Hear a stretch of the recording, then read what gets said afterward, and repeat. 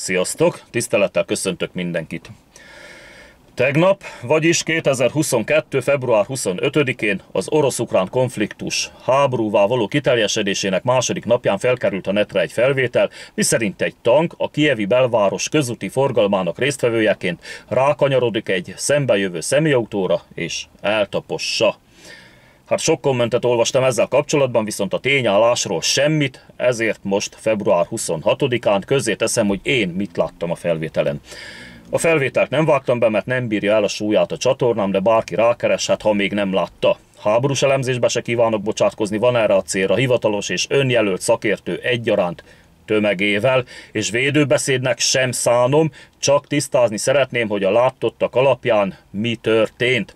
Engem se politikai, se gazdasági, se gazdaságpolitikai szempontból ez az egész nem érdekel. Engem csak egy dolog érdekel ilyenkor, az pedig az emberek, főleg a civilek, de legfőképp a gyerekek egészsége. Na de lássuk akkor, hogy mi történt. Van egy tank, ami a tárgy megközelítése szempontjából teljesen mindegy, hogy orosz vagy ukrán. Ez a tank, vagyis páncélozott harcjármű egyszer csak rákanyarodik egy szabályosan szembe közlekedő személyautóra, megáll rajta, visszatolat, vár egy darabig, majd tovább megy. Aztán egy másik felvételen már azt láthatjuk, hogy a lakók kiszabadítják a roncsból a meglehetősen idős sofőrt, egy férfit, aki egyedül volt, és megúszta az egészet néhány karcolással. Az én megállapításom a következő a látottak alapján.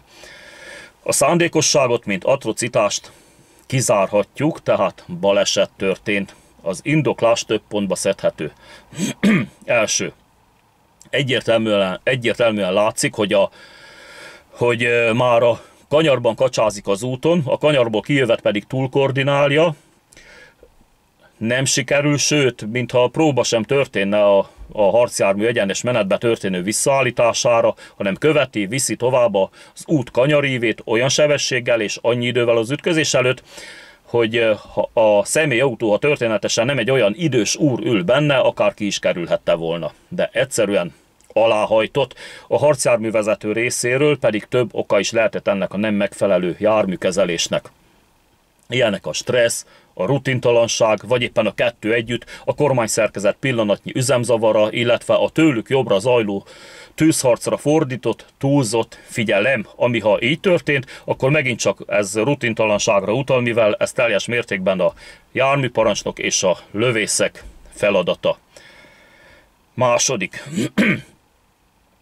Bármilyen katonai jármű, akár menetoszlopban, akár önálló menetben vesz részt, a kijelölt útvonaltól vagy feladattól lehetőség szerint semmilyen körülmények közt nem térhet el. A lehetőség szerint azt jelenti, hogy csak különösen indokolt esetben. Egy civil autó eltaposása pedig semmiképpen sem különösen indokolt, sőt bűncselekmény még háborús övezetben is. Nincs az az őrült katona, aki megtenni, esetleg csak ilyen szedett-vedett milicista szabadcsapatok, de az okostelefonok idejében, amikor 50 ablakból veszik az eseményt, még ők is nagyon meggondolják.